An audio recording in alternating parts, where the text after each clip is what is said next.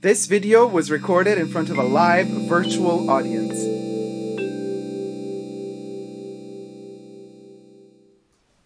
Hi everybody, Dacob here. Welcome back to the Fashion Bunker. Today's this very special topic, a fun topic, because we're still in this Christmas season, Christmas fever, Christmas emotions of 2020, which are bubbling and rumbling all over the place. So today I will be showing you the lockdown Christmas presents I got this year. Lockdown for not being able to say something else with the Q word. All right, but before we get to it, I would like to ask you to please consider subscribing to my channel if you watch my videos anyway, because only like 8% of you watching me anyway are subscribed to my channel. So push that subscription button and the notifications button to get notified whenever new live streams and videos get uploaded. Also, you can become a member of my channel, so you can join today. The join button is next to the subscription button. You get special extra perks if you do, as well as special perks if you become a patron. I would like to thank my patrons, Super Dacob all spelled together on Patreon, and my members for the support and love. Now, what I got this lockdown Christmas, it's funny. I mean, some things are funny, some things are serious, but it's really, it's a weird year. So let's begin with, I got myself Au Noir. It's mostly stuff I got myself, really, just because, you know, tis the season. Everybody's alone on lockdown. What else are you gonna do? I got myself Au Noir from Dior because, I mean, I love it, but also because I am worried that they might discontinue it again. And I thought, okay, now is the time, because this is a warm season fragrance, and I'm not going to buy it in spring and summer. I mean, who am I kidding? If I don't get it now and then they discontinue it in spring, summer, I'm going to bite myself for not having gotten it, because I do love it so much. So this one arrived just a day or two before Christmas. So that's one of them. And I'm already using it up a lot because I really like it so much. Then I got these two little babies. These were presents. I got the two powder blushes from Chanel, 72 Rose Initial and 430 for Schia Rosa, because I am hooked on these blushes, like hooked. I can't tell you. They smell of roses. A lot of people don't like their makeup with perfumed makeup, but I love the fact that these blushes have this beautiful rose smell mixed with makeup powder smell. And these two colors are just amazing. So actually all of their colors are amazing. I'm just probably going to collect all of them sooner or later. They're just divine. Divine. Yes, a guy can wear them. A girl can wear them. A woman can wear them. A man can wear them. A kid can wear them. They're just so naturally looking. Now, you don't have to get the glittery ones. You just get the natural look. They're just, it's amazing. Really, really amazing. I just, where were they all my life? Why didn't I realize this sooner? Anyway, never too late for Chanel. Never too late to discover something new from Chanel. Then I got myself a blush brush from Chanel, which is amazing. I actually used it today. I have a little bit of blush under my eyes. A different blush. I have Malice on. Then a very dear friend of mine who might be watching, and if you are, thank you so much, Andy. Andreas Zombik, by the way, I will link his Instagram profile under this video. He's an artist, Zombik77. This is the logo. And he does art. I mean, but also does fan art. Like, so in this case, he made some t-shirts, which, oops, just a little present fell out of it, which I thought I put away. But so these are his drawings and sketches and designs, and then he prints them on t-shirts. And I just love his art. This is so beautiful. So Andreas Zombik, as I said, I will link in the description box down below how you can contact him in case you want to purchase something from him. So he gave me this t-shirt. Then he also gave me this one.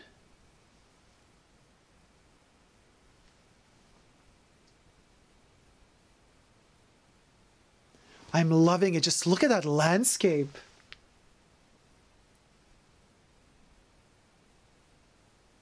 There's something so reassuring about his work, but also so brutal and scary. I love it. I love it so much.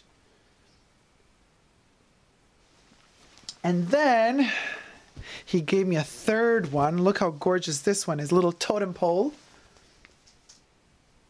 Of course, this one, I guess it's still doable for YouTube, but he can go more hardcore than this usually. But this is so beautiful. Loving this. This is like, to me, like a symbol of like, you know, when you're self-destructive, when you just ask yourself 1,000 questions and you just think you're just going around in circles and you just don't know how to break out of that pattern of just inflicting pain upon yourself by thinking, oh, I'm not worth anything. Oh, I'm not going to do this. I can't manage this. I can't manage that.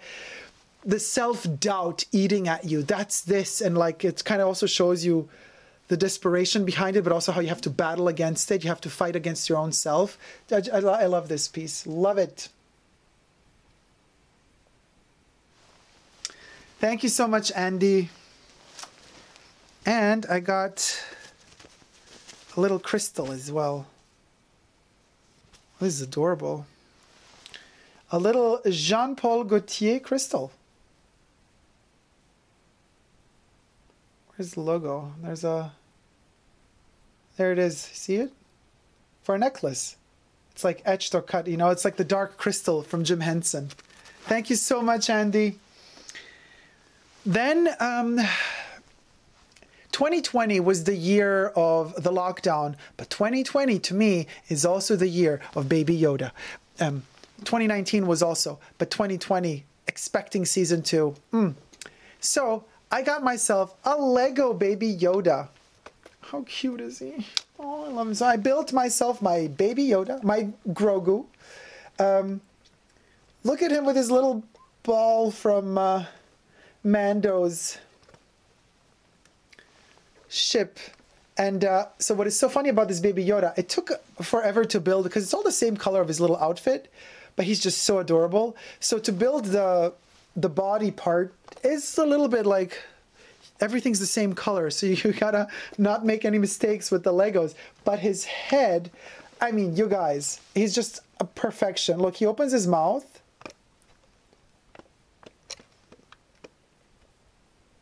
And then he smiles, and then his ears can go up, and then they can also go down, just like in the show. So cute.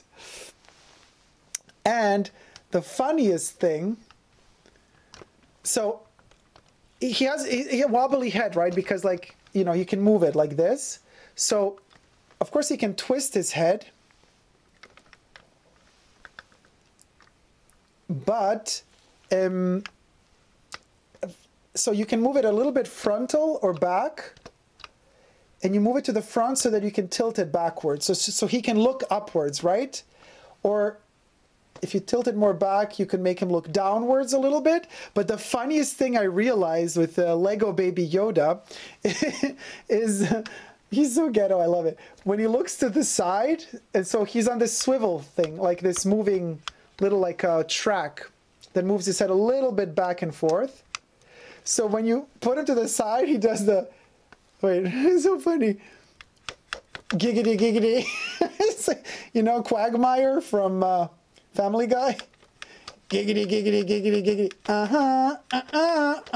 Oh my God, I love him. He's so cute. So this Baby Yoda is just adorable. I would definitely recommend him for anybody who likes Legos.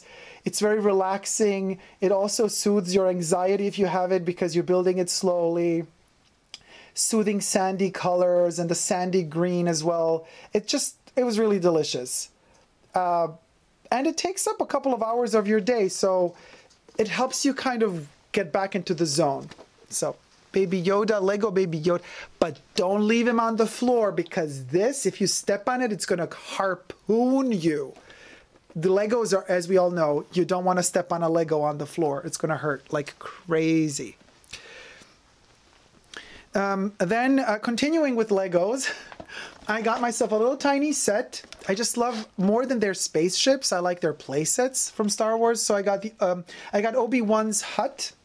This will be a fairly easy build, but I do love everything from Tatooine. Tatooine is my favorite planet from Star Wars. I mean, I guess it's almost everyone's favorite planet from Star Wars.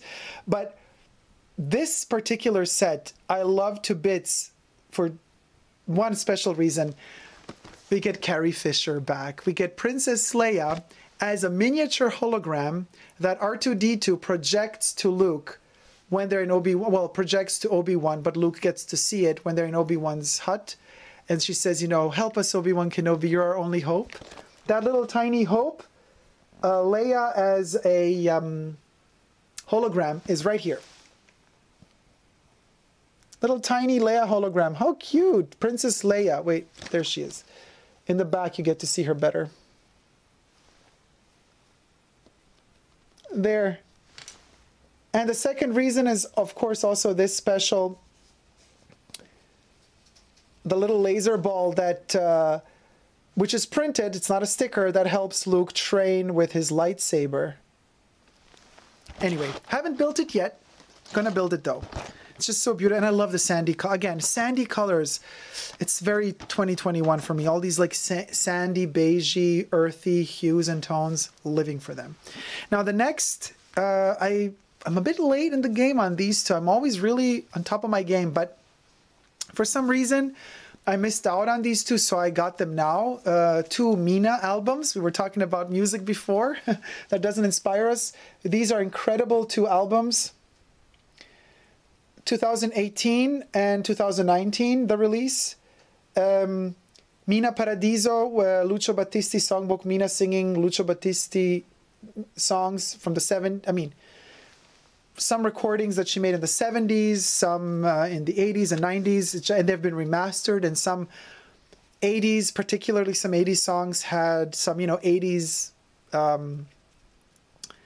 arrangements happening in them that were a little bit dated, so they re-recorded those on her original audio track. It's just amazing. It's mind-blowing. So this is Mina. You get 2 CDs, Volume 1 and Volume 2, and this gorgeous little booklet. This is the re-edition of it. Had I purchased it back in 2018, I would have gotten it as an actual book. I bite myself for not having done it. Now I'm looking for the book, and I can't find it anywhere.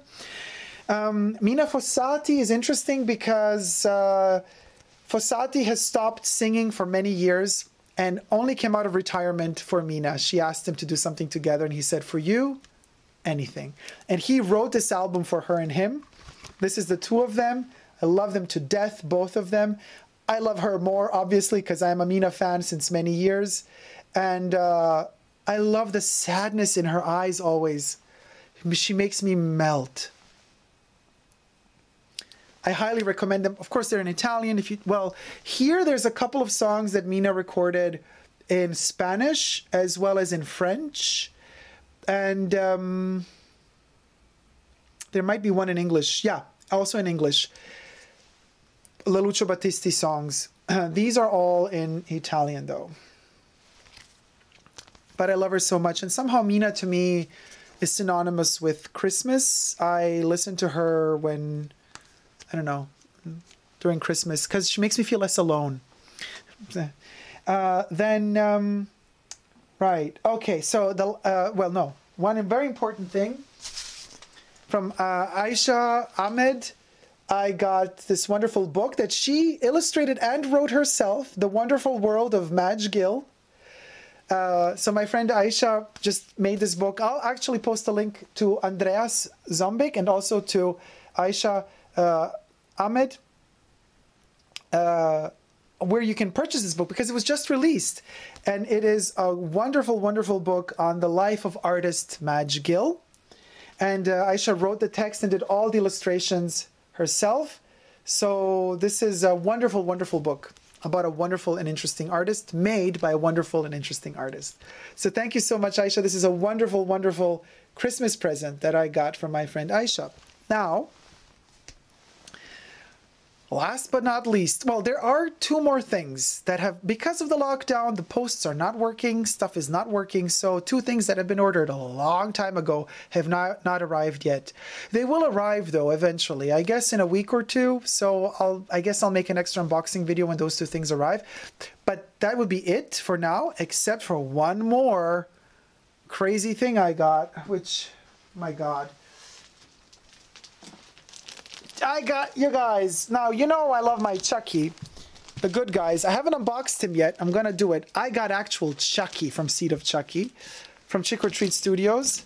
He's still wrapped in, but look at him. He's so dangerous and he's so angry that he's inside this box. He wants to get out of this box as soon as possible. He is the life-size Seed of Chucky doll. Time to raise some hell. You know I love my Child's Play movies and I love Chucky so much. He looks incredible. Already through the plastic bag, he's just so scary. I mean, he's angry. Look at him. You gotta love Chucky. And Seed of Chucky is my favorite from the franchise. So this thing is huge, as you can see.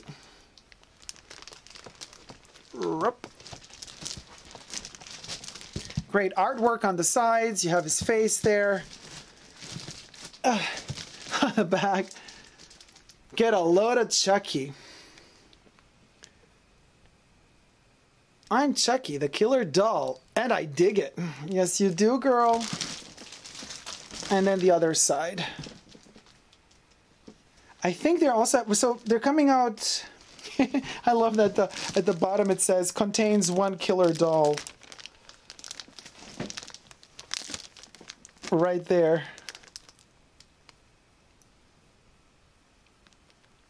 And at some part of the box, it should say, because they're making, Trick or Treat Studios is making the whole family. So Chucky, Tiffany, and Glenn, his son slash daughter, they're making all three of them from Seed of Chucky. So this box somewhere should say collect the whole family. But, oh, there it is. In the front, here at the bottom. Collect the whole family. Well, whew, that's one heavy box, let me tell you. So guys, that was it. Now we are in the live chats because this video is being recorded live. So I'm going to read some of your Baby Yoda and Dacob are going to read your comments. What do you guys think? And also, what did you get for Christmas? I will remember 2020 is the year of solitude, says Red Cupid Bow Lips. We deserve to spoil ourselves. Glad you got some lovely things for yourself. Thank you so much, Red Cupid Bow Lips. Melly says, cool shirts and designs. I'm going to start following him. Yeah, you should, Melly. He's amazing. George says, so dark, but I love that. Oh my God, baby Lego Yoda. Look at him. I mean, he's like smiling at you like, oh my God, you guys. You guys. You have this little fella. First of all, you build him. So it's in a way you give him birth, like you create him. And then he loves you. Like he looks at you and immediately your mood is elevated. Like how can you know what I mean? This is the 2020 mood booster. Just Baby Yoda is just pure love, you know? So he definitely helped me in 2020 a lot. George says, does Dacob believe in the healing powers of crystals? Or is that all just a bunch of hocus pocus? I believe in the power of natural crystals. Healing power. I don't know. Even Coca-Cola can heal you if that's your drug. You know what I mean? It's about what you believe in, what you love. I have dealt with crystals in the past for artistic reasons, and they're beautiful. To me, crystals are like creatures. I don't see them as inanimate, like rocks, whatever, To me, they're like living creatures. So they're very fascinating creatures to me. I respect them a lot because it took millennia or millions of years for them to form and create. So alone that makes me respect them a lot. Do they have healing properties? I don't know. I wish they did. Red Cupid, Bow Lips, adorable little Yoda. Tamanimonimus. Oh my God, the Lego Baby Yoda is the best thing I've ever seen. You guys, and I'm going to post an affiliates link to my Amazon thing because this guy oftentimes is on Amazon like for 20 or 25% off. And then it's a really fun build and it relaxes you. Just take your time. Don't be too fast with it.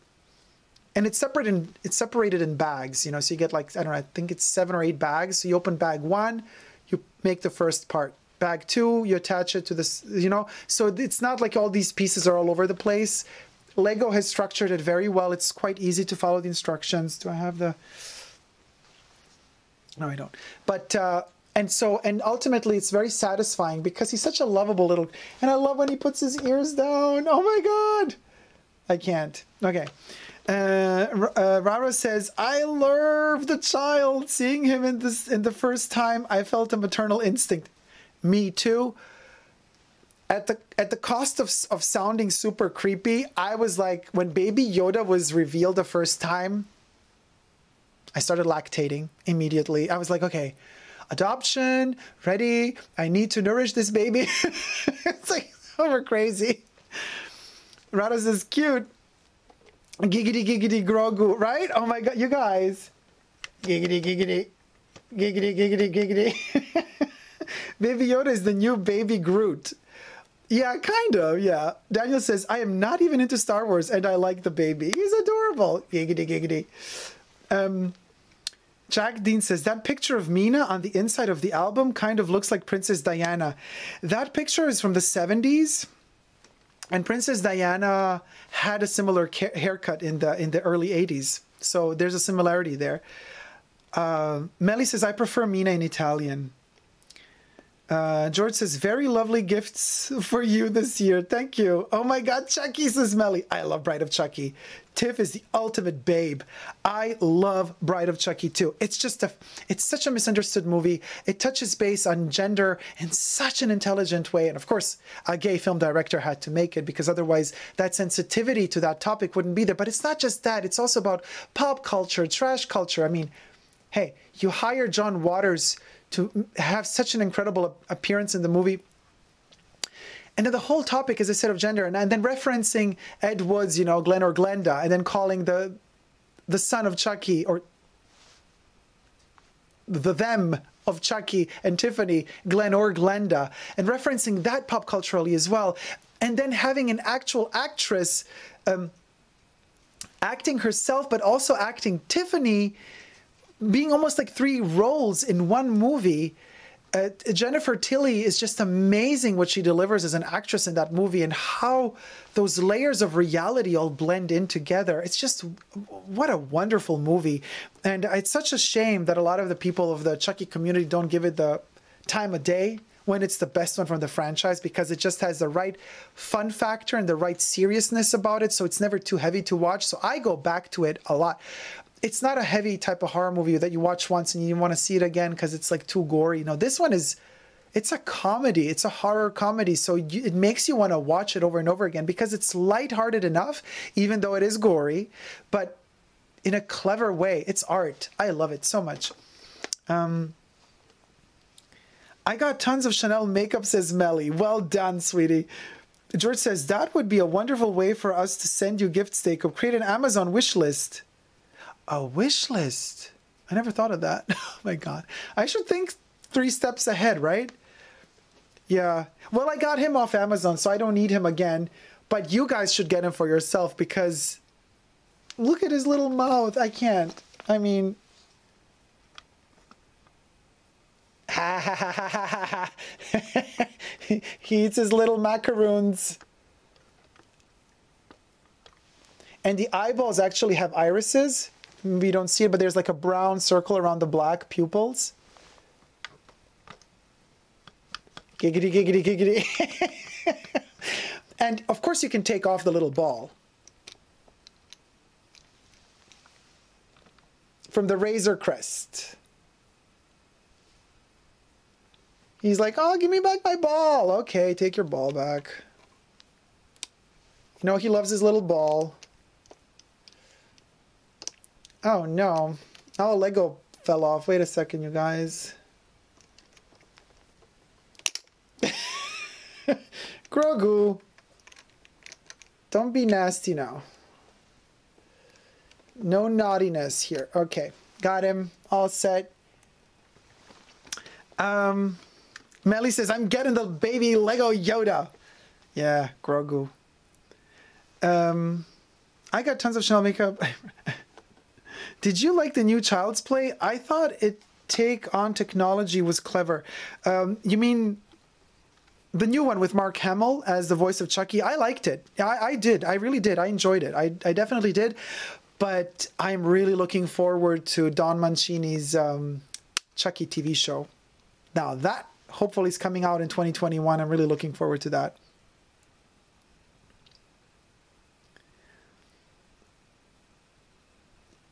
I'm getting, so I read the Child's Play.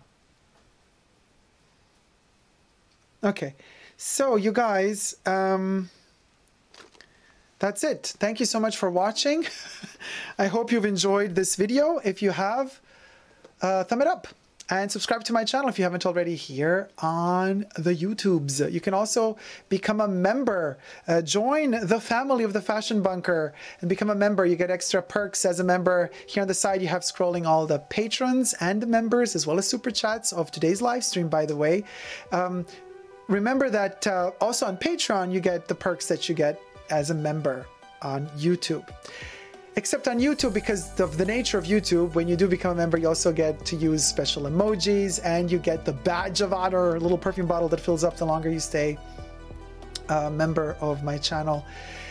Now, you can also follow me on Instagram, Super Dacob all spelled together, but I also have Chanel dedicated profiles that I curate. One is called Coco Chanel is in my house, where I talk about Chanel, the brand of today, the collections, everything that's happening now with Chanel, the brand. And then I also have another Instagram profile called Coco Chanel Privé, all spelled together.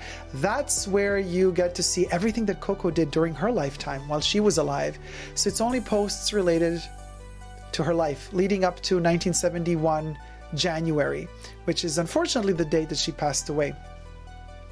So I hope you've all had a wonderful Christmas. And I hope that by me also, you know, spending time with you guys, posting every day, it's been more than just Vlogmas. It's been Vlogmas and live streaming every Saturday. I hope that this holiday season in 2020, which is a very special year, more difficult than other years, perhaps even in many ways. I hope that it made it easier to kind of get through this time. You know, it's almost the end of the year as I'm filming this. And I guess like never before, we really learned this year that the only way to survive is love. You know, so Baby Yoda and I say goodbye, and until next time, never give up on love. See you soon. Take care. Bye.